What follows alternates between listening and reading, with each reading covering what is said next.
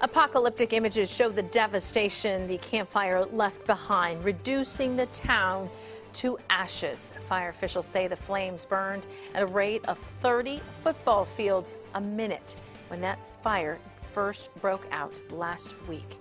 Right now, we are awaiting a news conference there on the campfire in Butte County. These are live pictures here. You see the podium at the Silver Dollar Fairgrounds in Chico, where Governor Jerry Brown and the U.S. Secretary of Interior Ryan Zinke will soon be taking the podium to give us an update after their survey of the damage there in Butte County. And as soon as that news conference begins, we will, of course, bring it to you here live. Again, live pictures out of Butte County this morning. The governor surveyed the damage this morning, and we are expected to hear from him and what he saw coming up here in just a few moments.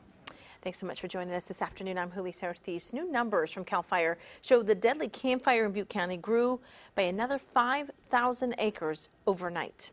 It is now up to 135,000 acres. The death toll still stands at 48 after 6 more bodies were recovered overnight. At last check, at least 7,600 homes have been burned, 35% containment so far this afternoon.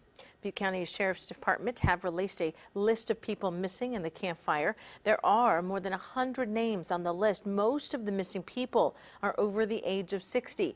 The department is asking that you call or email them if you find your name on the list. You can find a link on our website, cbs13.com. Now, even with no official cause released on that fire, PG&E is facing its first lawsuit over the campfire. In San Francisco, several victims accuse PG&E of failing to maintain its power lines. The utility admits that it had a problem with the transmission line before the fire in the same area where the flames first broke out. PG&E at this point has started fires, started explosions in the last 10 years and killed numerous people, and it has to stop.